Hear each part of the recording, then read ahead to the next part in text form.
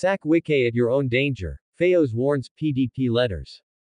A former governor of Ekiti State Ayodele Fayose has cautions the People's Democratic Party (PDP) against evicting Nyesom Wike.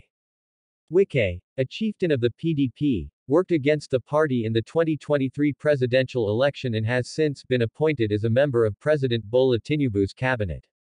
Despite the Federal Capital Territory (FCT) minister's alleged anti-party activities, Fayose is warning the PDP against going after the former Rivers State governor. Some people say fight Wike, expel Wike, sack Wike. I think they do that at their own peril.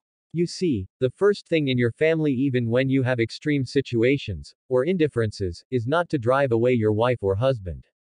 Wike is a force in the PDP and beyond PDP, a force you cannot ignore, he said on Channels Television's Hard Copy, a pre-recorded show that airs Friday nights. Ignore Wike, sack Wike, or fight Wike at your own peril. He is a man of capacity, he said. According to him, the PDP needs to unite members and work to restore the party which came second in this year's presidential election.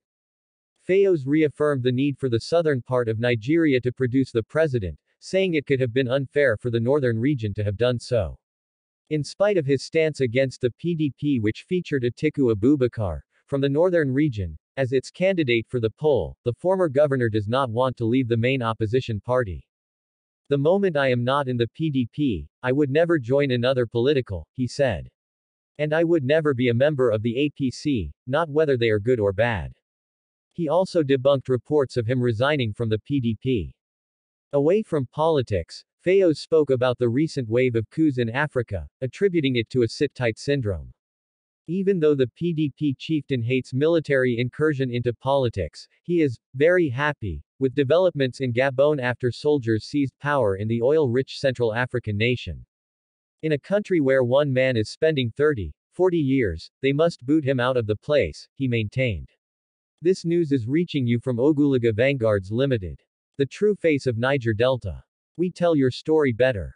For publication of press releases, statements, advert and inquiries, send an email to ogulaghavanguards@gmail.com.